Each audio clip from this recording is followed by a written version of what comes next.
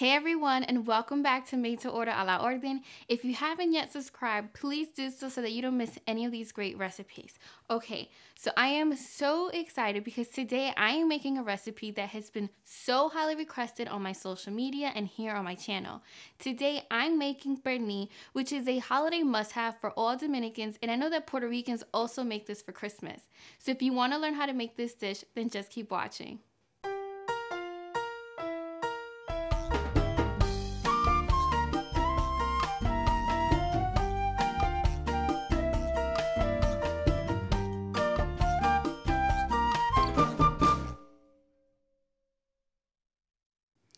Okay, so ask any Dominican about pernil and they're going to tell you that that is one of their favorite dishes because it is something that we have for Thanksgiving, for Christmas, for New Year's, Sweet 16s, wedding, you name it, there's going to be some pernil. And with that being said, there are a bunch of different ways to making pernil, and today I am so proud, and I mean proud, to show you how my grandmother made pernil, which is slightly different than some of the other ways that people make pernil, but nonetheless, this bad boy with all of these seasonings is gonna taste phenomenal, and I have all the ingredients listed for you right here. Making a pernil is truly an art, but don't worry because I'm gonna walk you through it step by step. And the first step is you want to poke holes in your pernil on both sides using a crisscross motion like you see me doing here.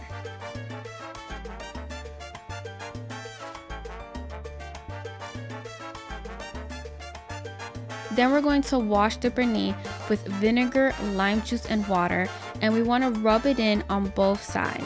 And we wash our pernil because we want to get rid of that super porky taste, and we also want to kill some bacteria. Be sure to let your pernil sit in this water for about 5 to 10 minutes and then drain it.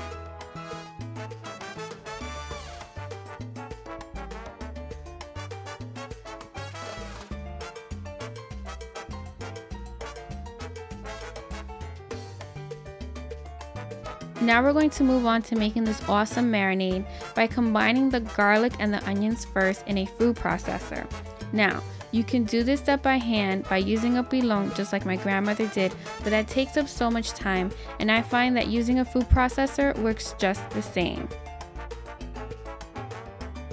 Next, we're going to add the salt, the oregano, the cumin, the thyme, the black pepper, the sopita, and we're going to blend that together as well.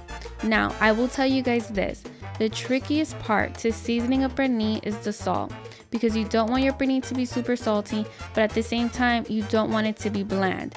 Now, as a rule of thumb, I always make note of how much my pernil weighs, and then I take that weight and I divide it by half, and then that lets me know the maximum amount of salt that I can use for this pernil.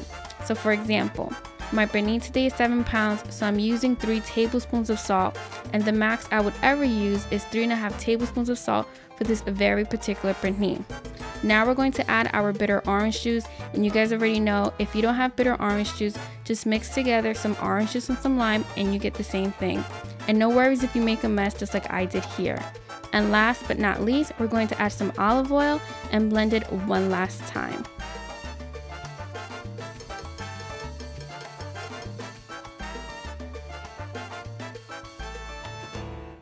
And now for my favorite part of this whole entire thing is marinating the pernil.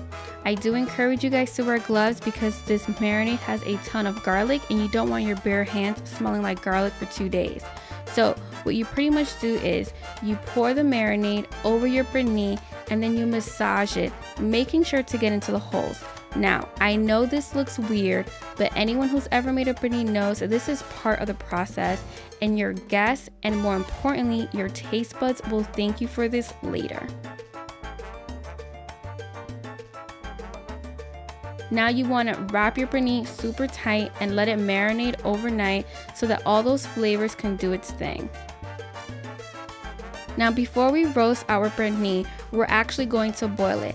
And I know that might seem weird for some of you, but hear me out. This is how my grandmother made it, and this is a game changer because it practically guarantees that your pernil will be juicy. So what you pretty much do is you put your pernil in a big pot, pour the marinade all over it, and then pour a cup of water. And then you're going to want to boil it on a low to medium flame, And you want to also check up on it for time to time, making sure that the water doesn't dry up. And you want to boil it for about 45 minutes to an hour.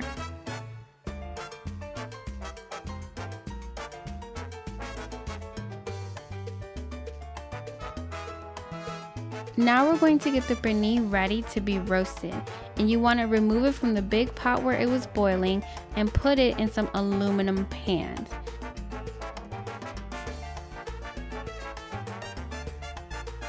Then you're going to want to pour all of that marinade over your pernil again.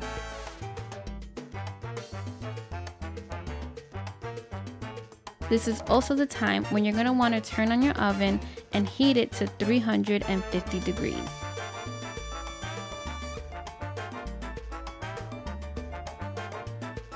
And wrap it tight with some aluminum foil.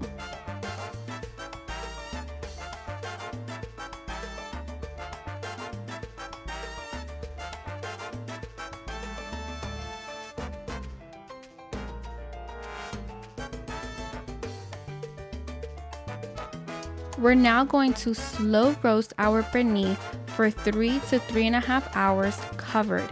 And it's important that we roast it covered because we're going to ensure that our pernil is as juicy as it can be. As the pernil is roasting, be sure to check on it from time to time. And when you check on it, also be sure to baste it as well, because this ensures that once again it's as juicy as it can be and tasty as it can be as well. Now, for the last hour and the 4th hour, we're going to take away the aluminum foil and baste it one last time. Then we're going to remove half of the liquid, and we're going to do this because when we roast the pernil uncovered for that last hour, it's going to brown up and get that beautiful color, and it's where all our hard work is going to pay off.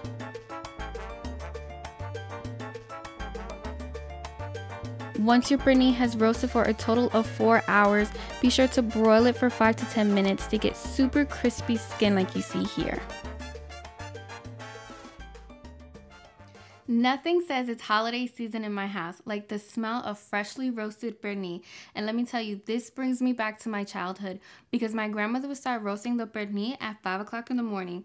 So imagine you're waking up to the smell of garlic, pork, oregano, and thyme. It was the best feeling, and let me tell you, it makes me miss her so much, especially around the holidays. Guys, thank you so much for watching Made to Order a la Orden. If you have any questions on this recipe, visit my website, chefzcooks.com, or see the description box below. And follow me on social media because I have a ton of pictures, recipes, and tips all for you guys. All right, I'll see you next week with an all-new video. Y buen provecho.